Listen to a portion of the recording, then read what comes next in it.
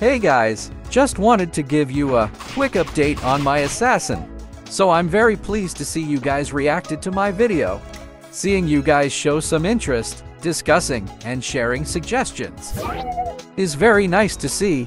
Anyways, I know I haven't responded to some of your comments, since they're getting too many, but I do read them and I respond when I can.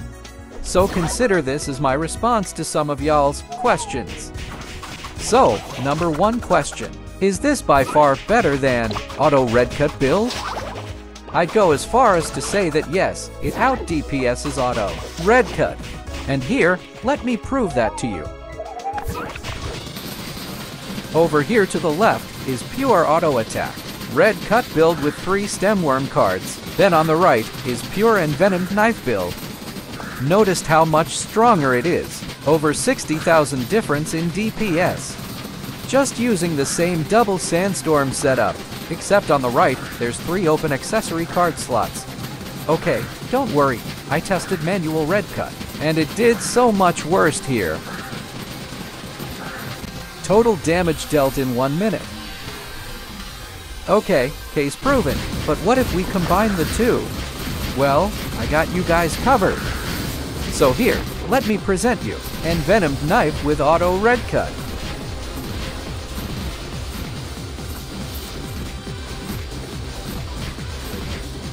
Crazy, right? Anyways, I don't see a lot of people running this build yet, but it's really good that I'm able to out DPS snipers and wizards that have much higher divine power than I do. Let's fast this forward now. But remember, you like what you see, please leave me a like and consider subscribing to my channel, so I can afford to switch gears once I hit level 80. We're also doing a giveaway at 500 closing parenthesis so don't miss that. Subscribe now.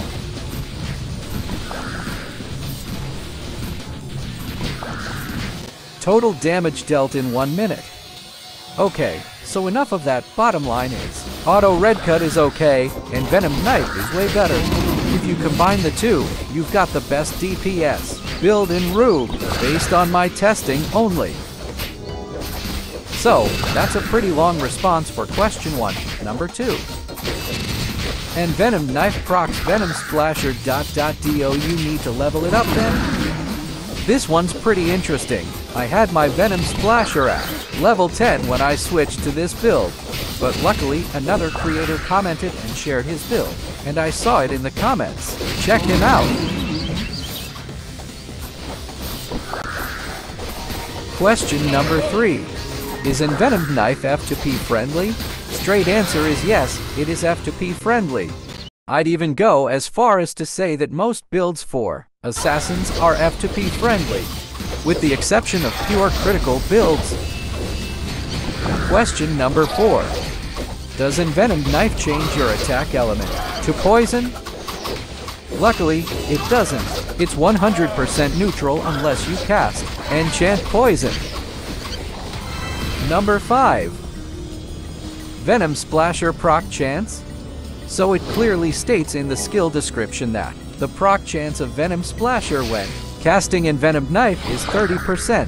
While this feels true for mobs, it does feel like it has way lower proc chance on PvP and never procs when casting it on bosses. I did raise this issue to support, but I haven't gotten a response back. So if you're running this build and experiencing the same issue, contact support. Lol. Let's get it noticed by the support team. Number 6. Is it great for PvP? I'm a little torn here, and maybe because I'm gapped right now since everyone is level 80 now and I have outdated gears. But it's a yes and no. You need to lock your opponent quickly and have max asp to deal enough damage. A lot of people are using Metaller Requiem now, which is going to make this a little bit harder to use in PvP. Not to mention the amount of people using RGO card are increasing. Anyways, I'm not the best expert in PvP lol, but consider using different core setup and don't rely too much on poison.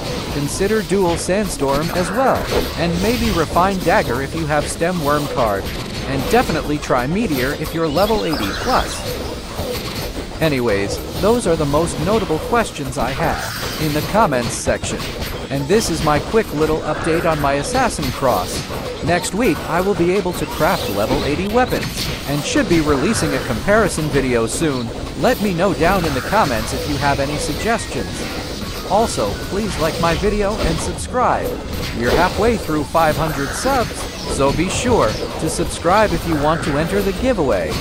The rest of this video is just meme of pink, so I can show you how well this build does in MVPs, in live scenario, and so that I can get some extra watch hours. Anyways, enjoy. I'll put in a little background music for you. So turn on autoplay and watch until you fall asleep. That's it for me. See you on the next video.